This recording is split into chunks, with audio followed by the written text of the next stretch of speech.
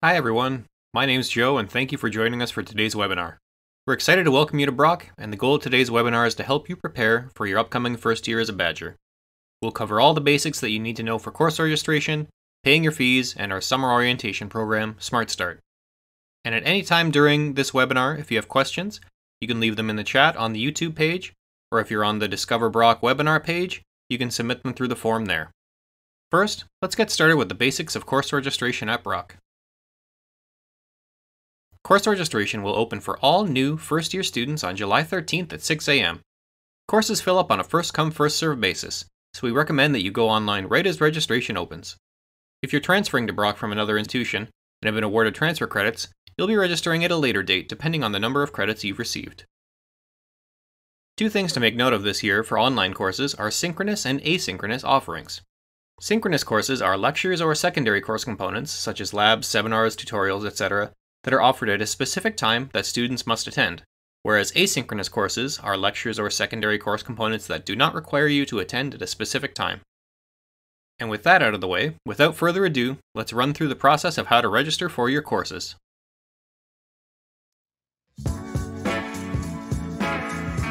How to register for courses at Brock University.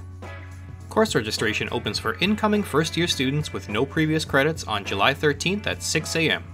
Receiving transfer credits? Not a first-year student? You can find your registration date at brocku.ca/discover/registration.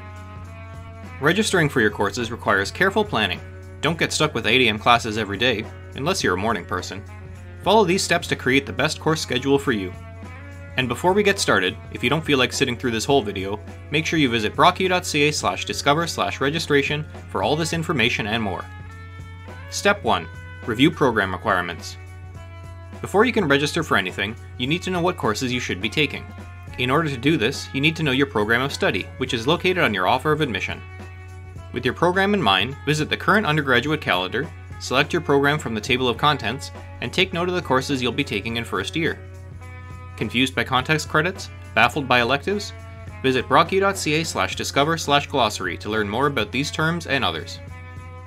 Step 2. Design your timetable. Now that you've figured out what courses you need to take, you can start plotting out your timetable. You can download printable timesheets to help draft a weekly schedule at brocku.ca/discover/registration. Visit the Brock University online timetable to find out when your courses are taking place. Courses marked as D1 are fall-winter courses, while D2 courses are just fall and D3 courses are just winter. Don't forget, many lectures are accompanied by a seminar, lab, or tutorial, so be sure to include all components in your schedule. Something new to make note of when reviewing the timetable is whether your courses are synchronous or asynchronous. You can find that information in the location section on the timetable. Synchronous courses have a set time when students are expected to attend. It may be just for the lecture, just the seminar, or each course component could require you to participate at a set time. The instructor will inform you of specific expectations via the syllabus at the beginning of the term. Asynchronous courses do not require that you attend at a specific time, but will still have deadlines that you will need to adhere to. Make sure you set reminders for yourself to complete all coursework on time. Just a reminder that course conflicts are not allowed without permission of both instructors. When looking at an asynchronous course, you may be wondering why it still has a specified time. This is to allow the instructor the option of using the time as office hours or a meet time if needed. Instructors may or may not choose to use the time set. Step 3. Log in to my.brocku.ca and register for your courses. It's July 13th at 6 a.m. and you're an incoming first-year student with no previous credits. It's go time. But let's step back a few days. When the system opens for course registration, you'll need to log into my.brocku.ca with your campus ID and password. If you don't remember your campus ID, you can find it on your offer letter. If you have logged into my.brocku.ca before but can't remember your password, you can reset it by clicking on the Account Activation and Reset Password link on my.brocku.ca and then clicking on the Reset Password link under Faculty, Staff, and Current Students. If you have never logged into my.brocku.ca, you need to activate your account. Click on the Account Activation and Reset Password link on my.brocku.ca, and then click on the Activate Account link under Applicants, New or Returning Students, and Alumni. It's extremely important that your my.brocku.ca account has been activated at least 24 hours before the system opens. Back to July 13th. When you visit my.brocku.ca to register for your courses, you'll first be entered into a queue. Once you reach the front of the line, you'll have the ability to log in and start registering. Once you're logged in, you'll need to complete your financial responsibility agreement and then register for courses. But where do you go? Don't worry. All you need to do is click on the register link on the left-hand side, select the correct session, complete your declaration form, and you can get started. To register for a course, type in the course name and course number, and click Go to view available course offerings. The plus symbol next to the course name and number indicates that there is a secondary component, such as a seminar, tutorial, or lab. Click the plus sign to view available options. Once you've added your courses and their secondary components, you're done. As soon as you click to add a course, it's been added to your schedule. Having an issue adding a required course for your degree? Some courses are required for multiple degrees, but only open to some degrees on the first day of registration. Visit brocu.ca/discover/registration/FAQs for more information. Once you're done, you can check for any conflicts by clicking on the Student Schedule button. And you're done! You've registered for your courses. Great job! If you have any questions, you can contact our office by email, and make sure that you refer to brocu.ca/discover for more information on course registration.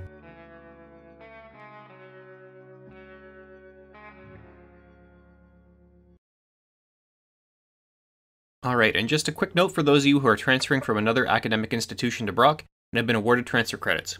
You can easily access your advanced standing or transfer credit statement through the Brock portal. Simply log on to your student portal at my.brocu.ca, and on the Student Self-Serve tab, click on the Transfer Credits link. You'll then see a listing of all credits that were transferred over and can be used towards your new degree at Brock.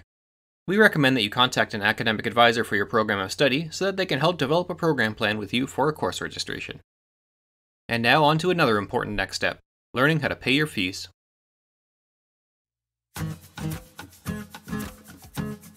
How to pay your fees at Brock University. All financial statements and fees for Brock University can be accessed online through your my.brocu.ca student portal. If you're waiting for a paper statement, it's not coming. Brock does not mail paper statements. Starting in mid-July, you can access your student financial history to see how much you owe for tuition, ancillary, and other fees, such as residence fees, meal plans, material fees, etc. You need to check this page every time you make a change to your registration because the amount you owe can change.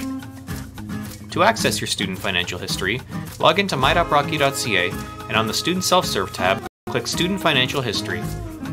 If you have a current balance outstanding, you may click on the blue Payment Options button for a student fee statement, which lists your outstanding balance, applicable due date, and payment options.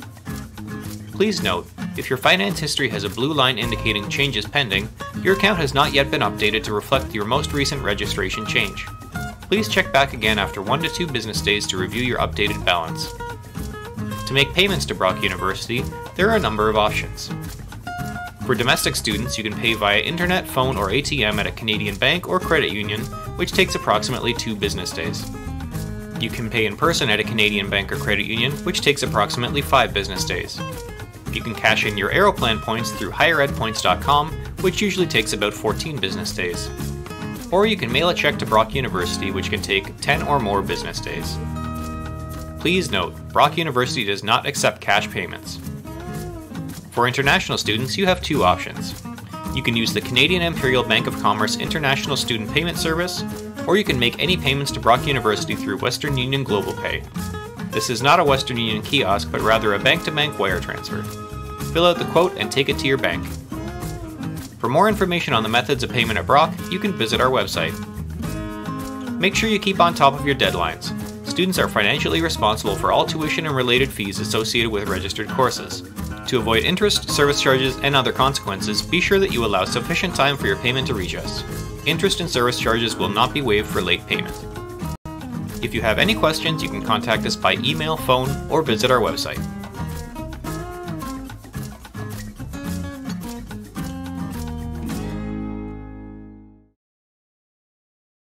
Alright, and last but not least is our great summer orientation program, Smart Start.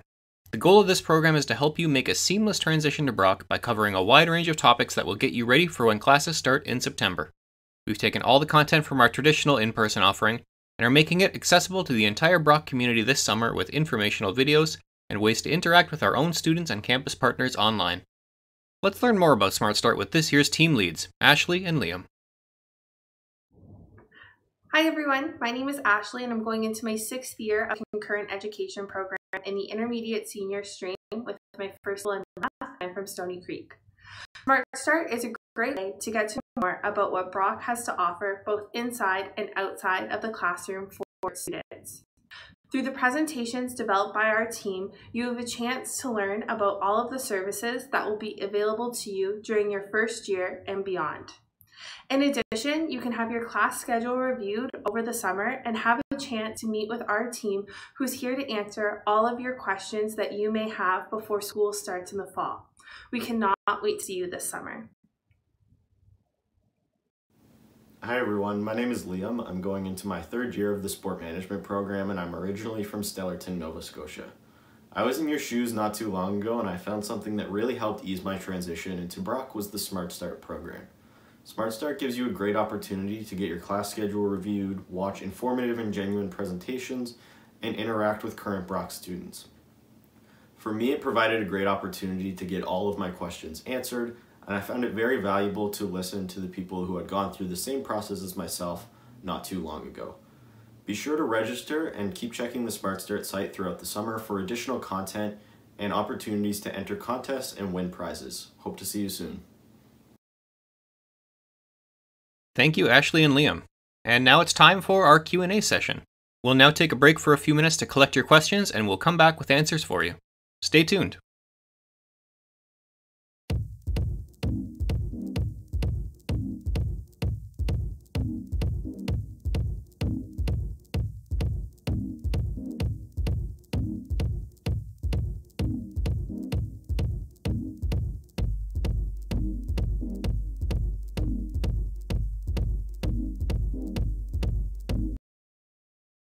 All right, and we are back, and we're going to do our best to get to all of these questions. I know you have a lot of questions. I'm seeing them pop up in the chat here. We're going to answer a few of the ones that we got early, and then we're going to take another break, and we'll come back and try and answer the rest of them for you. So the first question we have, and we got this from a number of different people, is where can I find a listing of the courses that will be offered this fall and winter? So I've put the URL up on the screen there. So it's brocku.ca/guides-and-timetables/timetables. You can also access that from the registration site that we have put together on Discover Brock, brocku.ca/discover/registration. There's a link to the year one timetable there. At present, the timetable is not up, but the goal is to have that up today, later today. We're doing our best to get that all online for you. So check back again shortly and we'll try and get that all available for you as soon as we can, but the goal is to have it up online today. Okay, so another question that we got is how should I organize my schedule if I have both synchronous and asynchronous courses that I need to take? So it's always best to structure your schedule around synchronous courses or components since they are less flexible, and then add your asynchronous courses so that there's no conflicts in your schedule. So basically anything that has a date and time you want to book, or you want to put those in your schedule, and then anything that is asynchronous or doesn't have a date and time, you can add those after because it'll make putting your schedule together a little bit easier. Okay, the next question we have is when will my student account show the fees that I owe? So typically you'll be able to see your tuition fees in your your student portal within 24 to 48 hours of registering for your courses. So on July 13th, when course registration opens at 6 a.m., you'll register for your courses, and then typically within a day or two on your student financial history, you'll be able to see the tuition fees on that page there. Okay. So another question we have is, where can I find out the status of my residence application? So our residence team is working diligently with our local public health office to find out what safe options we'll be able to offer you this fall and beyond. Please continue to check both your personal email and Brock email addresses over the coming weeks, as we'll be sharing important updates with you as they become available. As they become available. Okay, how will scholarships be applied towards my tuition? So towards the end of the summer, you'll be able to see the scholarships being added to your student portal, meaning that they will be automatically applied and will help lower the cost of your tuition and other fees. Okay, so that's the first batch of questions that we have there. We have a number of additional questions, so we're going to take another quick break, get those put together, and come back with some answers for you. So thanks so much for sticking around, and we'll be back with you shortly.